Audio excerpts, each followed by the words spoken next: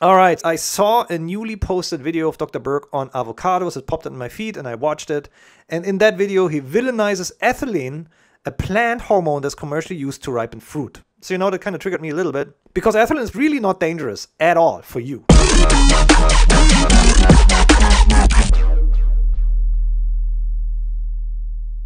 We are talking ethylene and avocados because that is what I chose to do in my free time. In the world we live in today, we can choose between two things, misinformation and lies on the one hand, or we can choose the facts. And a lot of people, unfortunately, follow or choose to follow lies, right? Maybe it's convenient for them, or it often confirms their biases that they already have and the feelings that they already have about certain things or people. That has been used a lot to purposefully bury facts under a whole bunch of misinformation. Food, where we are working in here on our YouTube channel, mostly the food realm is just one of the many realms where this is happening.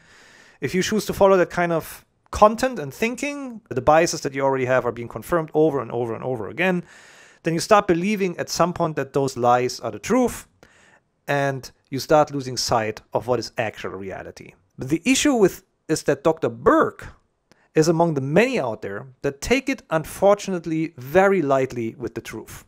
And while he's not wrong about everything he says, he does spread quite some misinformation, especially about food.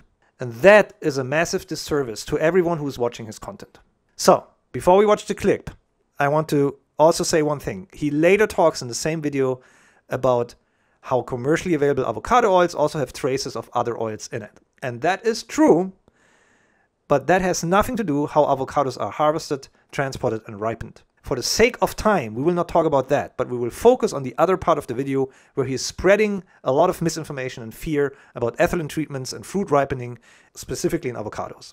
I used to think that avocados were the most amazing superfood that you can possibly eat. I would recommend them, tell my patients to consume these, until I found this. When they arrive at the grocery store, many times they put them to this gas chamber. Then they artificially ripen them with something called ethylene gas. The problem with this is when you do this prematurely, you no longer help develop the natural flavor chemicals because you're creating in this artificial ripening process. You don't develop the phytonutrients. That's why when you buy it, it looks perfect on the outside, but on the inside, it's terrible. Anytime you force something to ripen, it's very unnatural.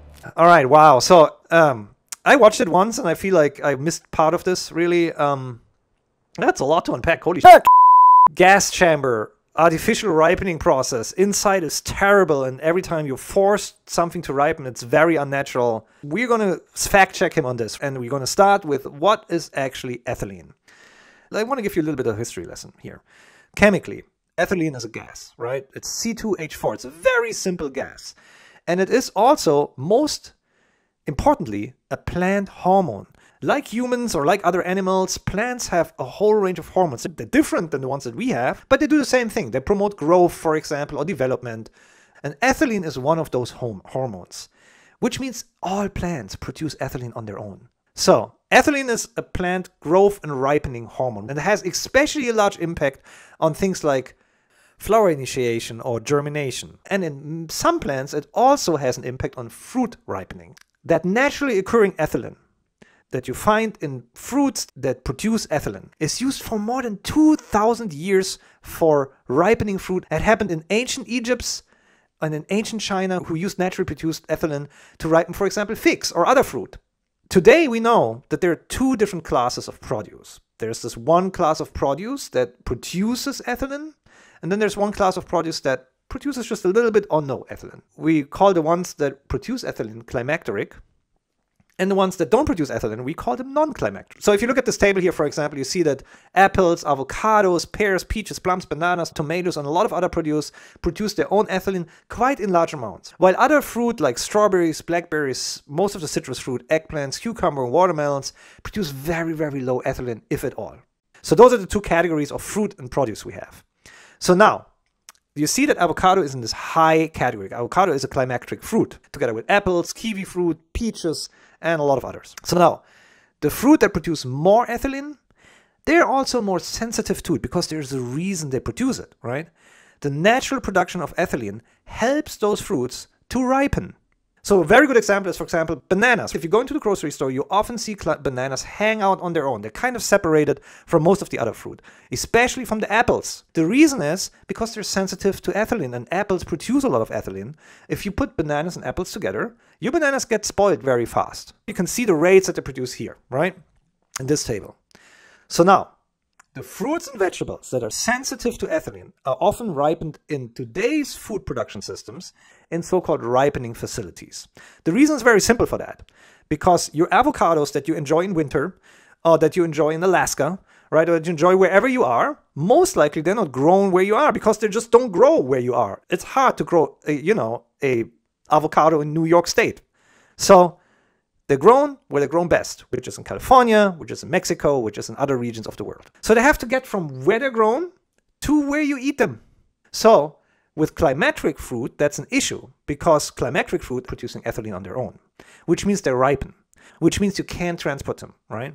So that is why those fruit are typically put into a non-ripening transportation and then put into a ripening chamber before you eat them in the grocery store. Otherwise, most of that fruit would be spoiled by the time it arrives at your grocery store. Okay, so let's first look at this last step, because this is what Dr. Berg is talking about, the ripening facility. It's not a gas chamber, right? We're not in Nazi Germany. This is a ripening facility.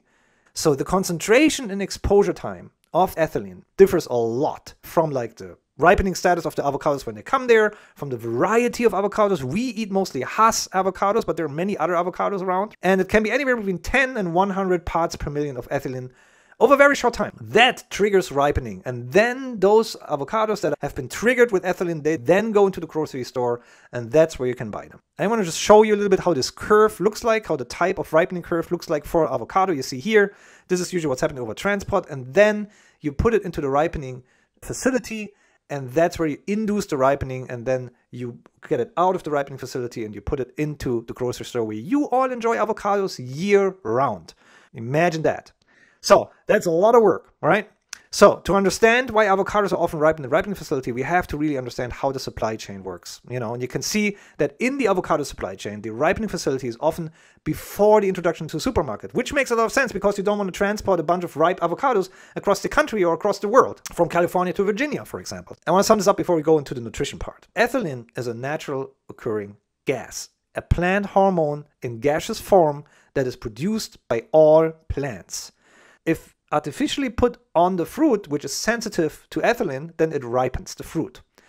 So now, with certain fruits, tomatoes, apples, avocados, bananas, you can harvest fruit at an earlier stage before they're called ripe, and then they're easier to transport, and then they can be ripened before they go into the grocery store artificially in a ripening facility with ethylene.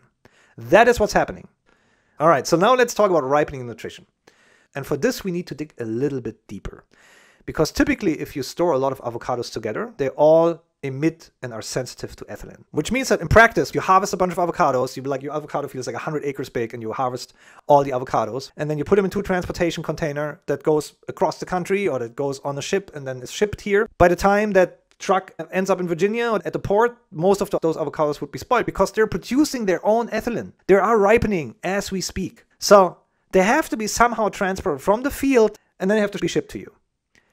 During that shipping process, we actually do not want ethylene to be produced, because otherwise you would open that truck or that shipping container and half the avocados would be spoiled. Even if you store them at low temperatures. That can happen even at 5 degrees Celsius or 4 degrees Celsius.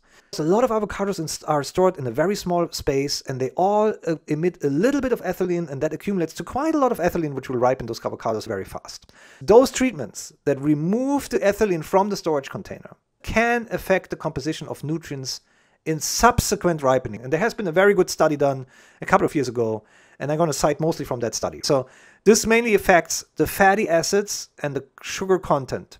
But as you can see here in this table, differences are slight, and they depend a lot on the storage temperature. For example, if we found avocados that were stored at 20 degrees Celsius and then put into 5 degrees, then you can see an impact on sugar contents, depending on what material you use to remove the ethylene. But if you store it at 5 degrees Celsius, no differences were found in sugar contents. And in another study from the same author, they looked at fatty acids profile of late season fruits, and they remained mostly unchanged in response to the treatments or storage time. With early season fruits, there was a slight difference among fatty acids profile.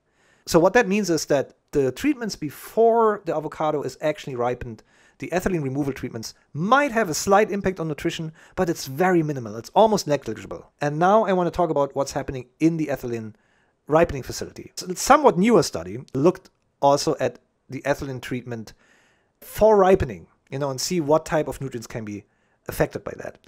And they didn't look only on avocados, they looked at all climactic fruits, bananas, tomatoes, and other fruits. And what they found is that vitamin B9, folate, vitamin B9, can actually increase during artificial ripening in some of those fruits, especially in bananas and tomatoes. They found a much higher vitamin B9 content.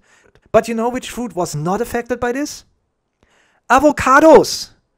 Avocados' folate levels remained the same. So there are two takeaways here. A, avocados are not a scam. They're healthy, they're high caloric, but they have healthy fats, they have a ton of fiber, and you should eat them in moderation if you like them, period. The second point, though, is much bigger. You're constantly being bombarded. Now from social media, politicians, government, you're constantly being bombarded with misinformation. And you are worth a lot more than that. You should stop giving in to those fear-mongering tactics. So if you want to learn more about food misinformation, sign up for my new book. Over here, or over here, there. It'll be available as soon as an ebook on Amazon and Kindle. And it has a whole section on food misinformation in it. And as always, please subscribe to my channel. It really goes a long way. And thanks again for everyone who's subscribed. We are trying to get to 1,000 subscribers by end of this year. Thanks for watching. I see you next time. I'm out.